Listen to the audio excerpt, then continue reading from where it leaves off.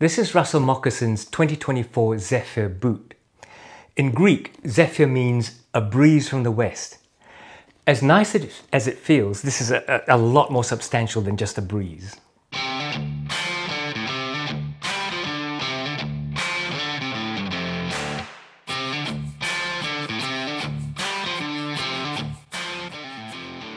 How you going?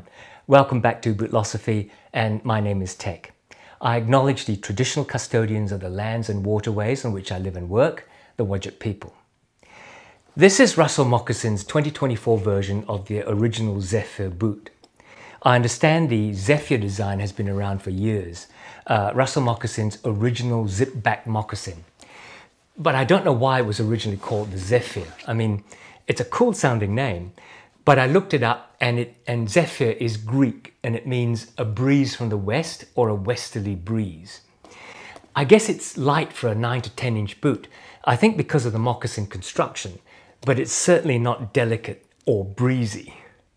In fact, it's quite a unique design. I'm not sure how I'd categorize it in terms of boot style. I suspect a lot of my viewers might hate the look, but personally, I really like the uniqueness. And I think if you've never seen something like this before, it will grow on you. And probably not many people in your circle would have seen something like this either. So it makes a great talking point boot. It is a proper moccasin construction, which I'll explain when I get into talking about the construction of these boots. So because it's moccasin, that means the toe box has that classic mock toe apron stitch. But it's also a laceless boot with a strap and buckle on the instep. So looking at it with your pants covering the shaft, it looks like a mock toe engineer boot, which is a strange look. If you did lift your pants leg, you see the zipper back fastening, which is unique to me. I have had fashion-centric boots with a side zipper before, but this is really a one-off with a zipper at the back, and it is so comfortable. I'll put a link in the description area below to this off-the-shelf 2024 Zephyr, and another link to a Premier Build 2024 Zephyr, which basically is an MTO. They are both affiliate links, so if you think you want to get one, I'd appreciate it if you help my channel and use one of those links so that I can get a 5 or 6% kickback at no extra cost to you to help me fund my channel.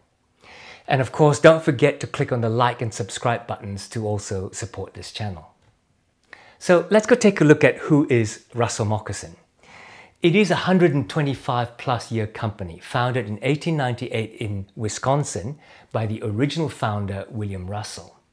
Like so many American heritage brands, they first made boots for the logging industry, but soon their true moccasin construction footwear started to become popular with outdoorsmen to use when they were hunting, fishing and hiking. Some famous Americans wore their boots on extraordinary journeys. Charles Lindbergh, for example, who is famous for first flying solo across the Atlantic, he wore a pair of their boots in 1931, flying across the top of the world from the US to what was then called the Far East in China and Japan.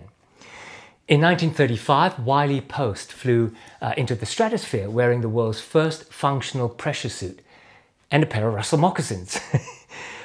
In 1948, Earl Schaefer walked an end-to-end 2,000-mile hike on the Appalachian Trail from Georgia to Maine. The brand changed hand a number of times over the decades, and I don't think it's unfair to say that in recent years, like many American heritage boot brands, it got a bit stale.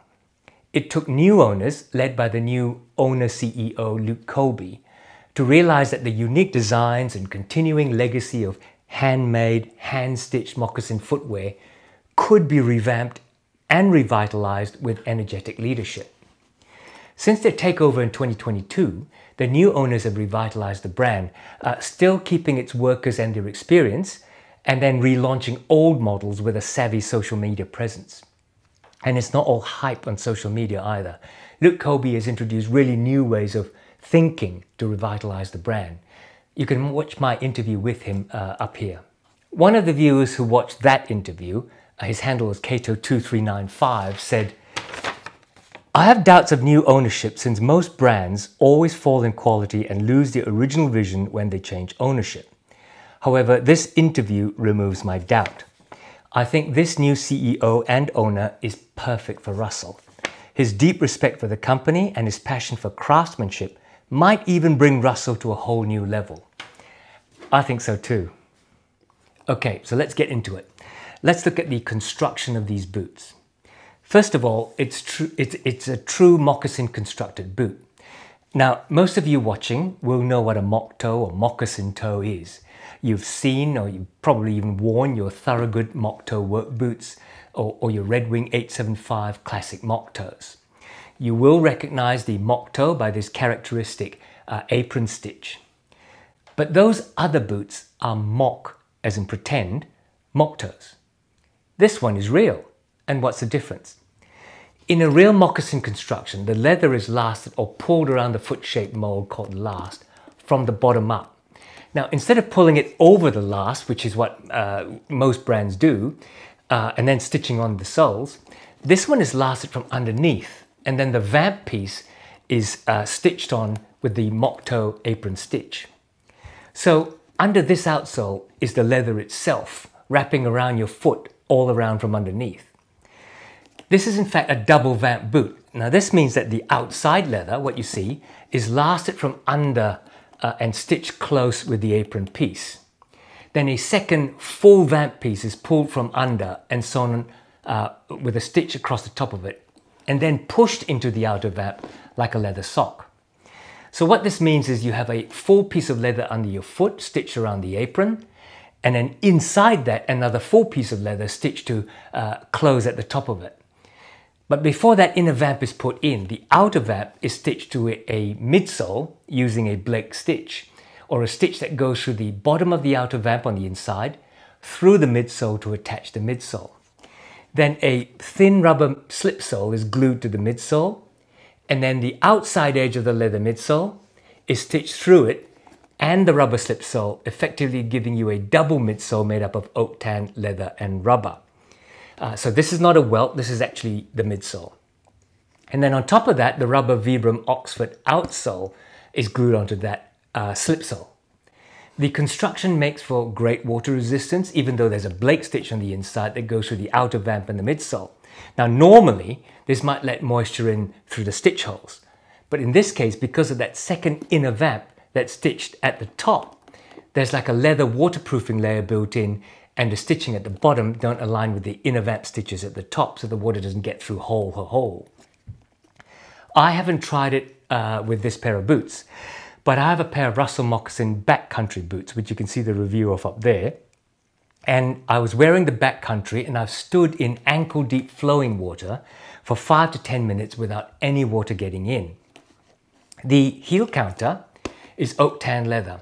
And there's no stiffener at the toe, which basically keeps its shape because of the apron stitch and the double vamp. If you look at the apron stitch, there's the apron piece on top, which is pulled over and rolled over the edge of the lower vamp before it's stitched to further keep water out. And this, as you can see, is a hand stitch. The pattern of the leather of the boot has a lower vamp that's stitched to the shaft around the heel, forming like a boat effect basically to also keep water out, even before the inner vamp does its work. So you see what I mean by it's not delicate by any means. The fastening is also unique. It's laceless. You put your feet in and then tighten the strap over your instep, and then you pull up the zip at the back. I'll tell you about how it fits later, but the hardware is solid brass. The zip is made by YKK, so you know they're not going to fail anytime soon. Once zipped up, unlike an engineer boot, you don't need a strap at the top of the shaft because the zipper itself pulls the shaft as tight as any engineer boot shaft can be. The leather behind the zipper is gusseted. Again, helps to keep the water out. Inside the boot, the inner vamp acts like a liner around the foot, but the shaft itself is unlined, which I think is good because it allows your leg to breathe. The leather is SB Foot's Timberjack leather. The color is called walnut. Many of you will know that SB Foot Tannery is owned by Red Wing, and it's situated in Red Wing in Minnesota, US. The Timberjack leather feels similar to Red Wing's harness leathers. It's very oily and very waxy on the surface. There's a little bit of pull up. And again, all that oil and wax protects from moisture. But you know, it's a lot more supple than the harness leathers.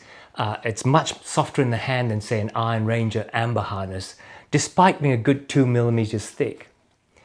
Inside the boot, they stitch in a heel-to-arch leather sock liner with, I think, a thin piece of foam for comfort just under the heel. Caring for this timberjack leather shouldn't be a problem. I would treat it like any oil-tanned leather.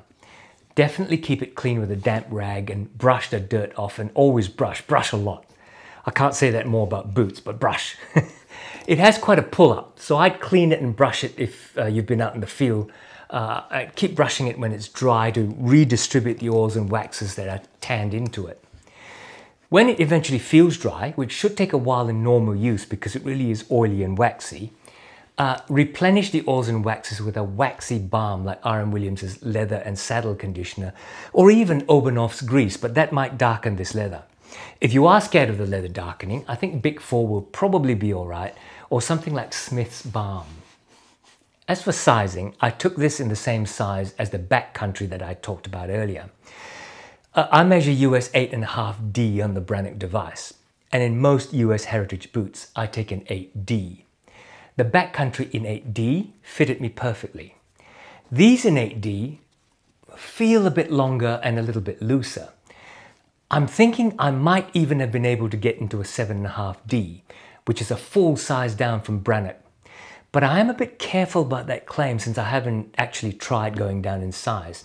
You see, like all laceless boots, there will be a bit of heel slip and it will feel a little loose on the instep, even when I really cinch down that strap on the instep. But unless I wear thick socks, there is a bit of give in the instep and toe length in this boot. The Russell Moccasin website has a very tech-based sizing function to help you size. I haven't tried it myself, and I have heard people say that both that it is fantastic, but also that it's a little off. One of the things that might make the tool give you a false reading is if you take your scan of your foot with a credit card as a measure at an angle. You have to be really careful that you don't misread a parallax view where from an angle your phone camera measures the angle rather than straight down 90 degrees. Parallax view is basically like, if you close one eye and you align your finger to a target, then you close the other eye and open the other one and suddenly you're off target. So that's the parallax. If in doubt, get in touch with them. They're really helpful. As for comfort, hoo-wee, these are comfy. The moccasin construction set on top of the midsole really feels like your feet are wrapped in the boot. And you really get to feel everything you're walking on without actually feeling vulnerable because that's a fairly thick outsole. The arch support is okay, it's not great, perhaps because it's not specifically formed underneath. But like the wrapped around feeling, you do feel like you're barefoot and as comfy as that normally feels. The outsole itself is quite low heeled and it's quite flat. On flat or undulating ground or in the office, it's very comfortable. I'm not sure about the grip on really muddy soil though, but I will try it out sometime, and when I can, I'll bring you an update in a year or two. The 2024 Zephyr is, I think, US $750 or $800. I'm not too sure because the website has the annoying habit of automatically showing you the price in your currency of the country that you're located in. So all I see is that it's over 1,200 Australian dollars, which includes duty, by the way. Someone commented in my backcountry review that it had gone up 30% since my review. That was dreadful. And then they promptly deleted their comment. Well, it hadn't gone up. I think they were comparing my stated USD price for their, I suspect, Canadian dollar price showing up on their computer. And then I think they realized their mistake. As far as I'm aware, the Russell Moccasin prices have stayed stable for over a year now. But let's face it, 700 to 800 US or 1,200 Aussie is not cheap. But in my opinion, what you get for it is actually remarkable. It's the value to price thing. The real moccasin construction is really something, as is the incredible comfort and feel. The stitching is very clean and precise, and the leather is just super supple. The new owners have kept, and in fact are bringing back some of the traditional construction process, including the handmade nature of putting these boots together. Quality control, decades of experience, and handmade. What would you pay for that as against quick factory made? No, it's not cheap. but price to value or price to what you get, I think it's pretty good. So there you have it. Don't forget to click on like if you hopefully like this review, and if you subscribe, you're not going to miss my weekly reviews of a whole load of other boots. You should go and watch my interview with your new CEO next. I will link it on screen and down below. Take care then, and until the next time I see you, be good.